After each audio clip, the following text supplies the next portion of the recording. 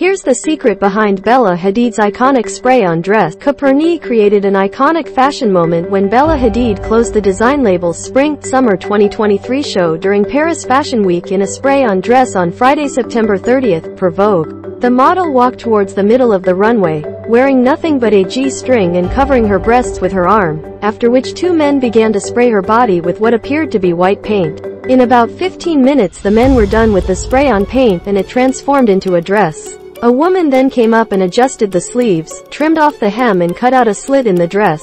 Once the final adjustments were done, Hadid walked the ramp to show the audience the spray-on dress in action. The fashion moment has since gone viral on the internet. The show notes shared by the cut read, "Fashion designers need new materials and fabrics to create products to address evolving lifestyles and consumer demands. In the 21st century we should make it the first time that science and design really march together in close step, illustrating in this way their interdependence." Sébastien Meyer and Arnaud Vaillant are the brains behind the ultra-modern Parisian label Coperni, founded in 2019. The duo revealed the secret behind the cutting-edge liquid and the inspiration behind the memorable fashion statement during Paris Fashion Week.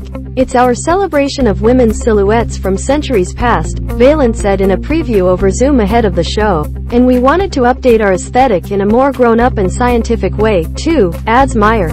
According to Vogue Business, the spray-on technique was developed by Fabrican, a company founded by Spanish fashion designer and scientist Manel Torres.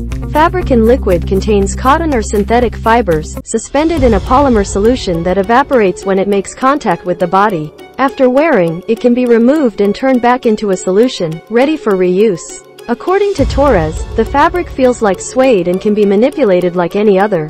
Coperni co-founders have been working with Torres and his team at London's Bioscience Innovation Centre over the past 6 months to develop the spray-on, one-shouldered dress. The brand is named after Copernicus, the Renaissance-era astronomer, so it's inspired by science, progress, innovation and technology, Vaillant told ELLE UK in an interview earlier this year, when they had already experimented with hand-blown glass handbags, antibacterial clothes and XR shot campaigns. "It's our duty as designers to try new things and show a possible future," says Meyer. "We're not going to make money on this, but it's a beautiful moment, an experience that creates emotion. In fashion you always need this dream and this pragmatism. We are creative but of course there are constraints," says Vaillant. "When we launched Coperni, we really wanted to have fun. We knew we wanted to fulfill a passion and enjoy